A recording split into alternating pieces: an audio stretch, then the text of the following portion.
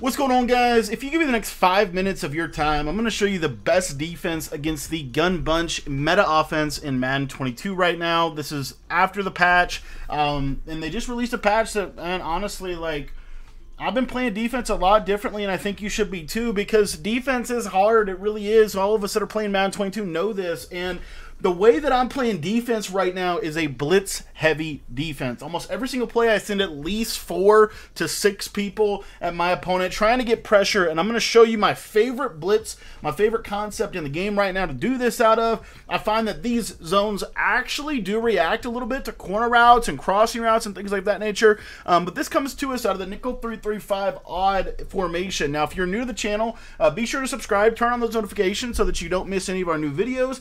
Also, if you've not picked up my nickel 3-3-5 odd defensive ebook yet, it's on sale for just 15 bucks. It's a complete tutorial or complete guide that not only walks you through the best pressures in the entire game, but it also walks you through how to run this defense against several of the meta formations like bunch, trips tight end, or bunch tight end, as well as U-trips and other formations as well. So if you want to learn all of that material, there's a link in the description. You can get the guide for just 15 bucks.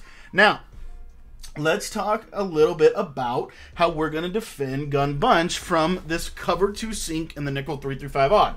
Now, like I said, I'm in the Baltimore playbook. I think Baltimore has the best 3-3-5 odd in my opinion, because it's got the nickel triple, the nickel 3-3-5 wide, 2-4-5 double A gap, and 2-4-5.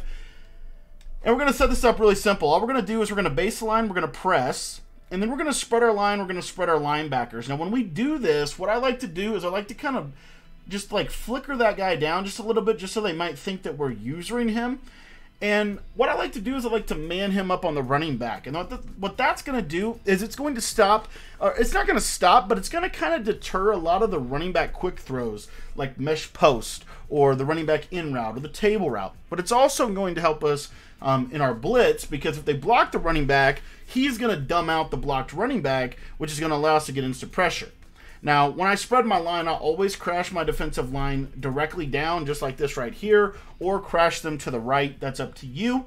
And then from there, what I like to do is I actually like to play this right here. So I like to user this safety, which means that I'm going to take that slot or that solo corner, and I'm going to put him in man coverage. I also like to maybe move him inside and back just a little bit if I have a chance to.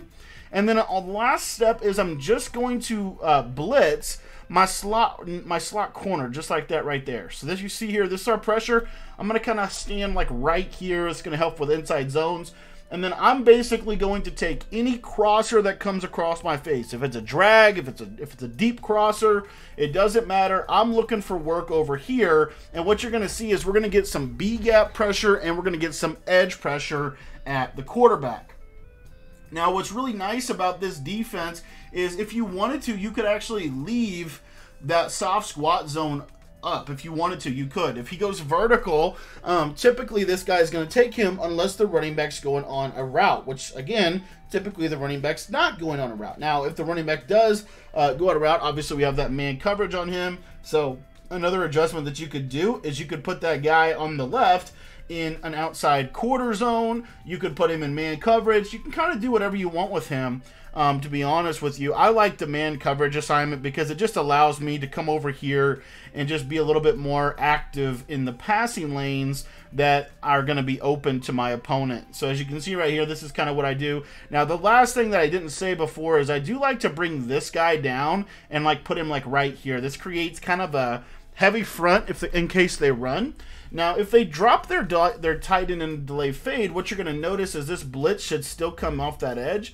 As you can see right there, we got a little bit slipped up, but typically this blitz is still going to come in consistently off the edge against the gun bunch, which I find very, very helpful.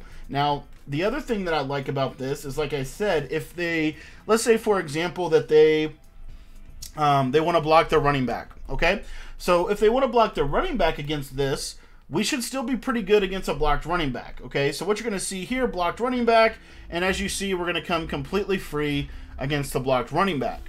Now, the finale of this is that we're also going to typically be able to come free if they block their running back and their tight end. So if they max protect, we're almost always able to get that linebacker off the right edge to come in completely free. So as I said before, I like to put that guy in man coverage, basically manning up this side. You don't have to leave this zone. If you want to, you can drop this guy to the right side as well. I love this zone and the way that it sits over the middle of the field. So that's just something for you to look into, whatever you want to do. But what you're going to see here is if they max protect, you should be able to get this easy pressure right off the left edge. And as you see, we're just looking for crossing work. The other thing is, let's say, or for just a second, let's talk about that double post meta. So a lot of people like to run the play double post from gun bunch, and that features a drag route, in route to the running back, and then a flat route to the tight end.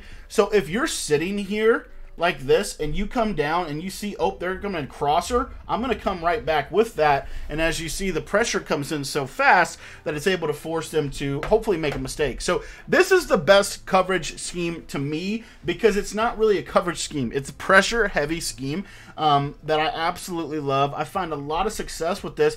And these soft squats on the outside, I just want to spend a few minutes talking about the coverage before we dive down here. But I want you to watch the soft squat zone. The soft squat zone, I think, is really underrated. You're going to see here that he's going to climb with those short corners. Now, if I click onto my guy, that could potentially be an interception as well. The other thing that I like about this coverage is these deep half zones.